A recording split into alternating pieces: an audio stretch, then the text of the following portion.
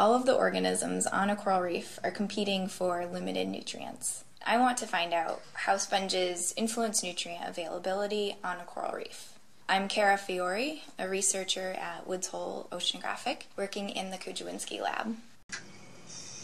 So this sponge, I actually just added a little bit of fluorescein dye, and you can see it is actively pumping that dye out of the sponge. So they can actually filter up to 50,000 times their own volume. So a big sponge, so something like these giant barrel sponges, can filter easily hundreds of liters per hour. And so if you think about as you're swimming out on a coral reef, at some time fairly recently, all of that water has passed through a sponge.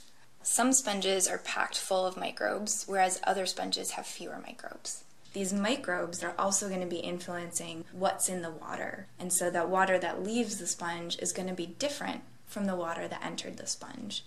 So there may be more nutrients, there may be fewer nutrients. There's probably going to be at least some difference. When you have a lot of sponges on a reef, and many of these have a high density of different microbes, that's going to have a pretty big impact on the water chemistry of the reef, which no one has really looked at yet.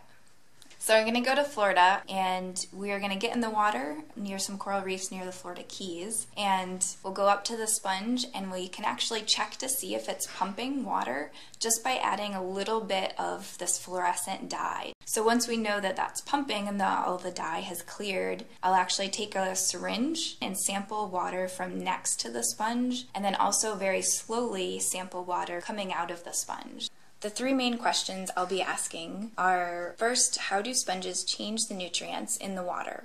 Second, how do microbes in a sponge affect the change in nutrients?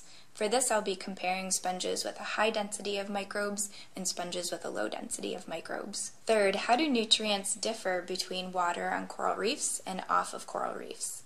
This will tell us if there's a sponge signature in the composition of nutrients on a reef.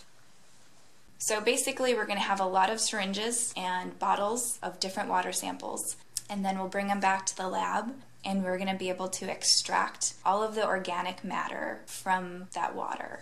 Woods Hole is a great place for doing this. We have two main instruments in our lab. They're called mass spectrometers, and these exactly measure the mass of different compounds, and then we can tell different compounds apart based on their mass. We're going to get a list of thousands of different masses.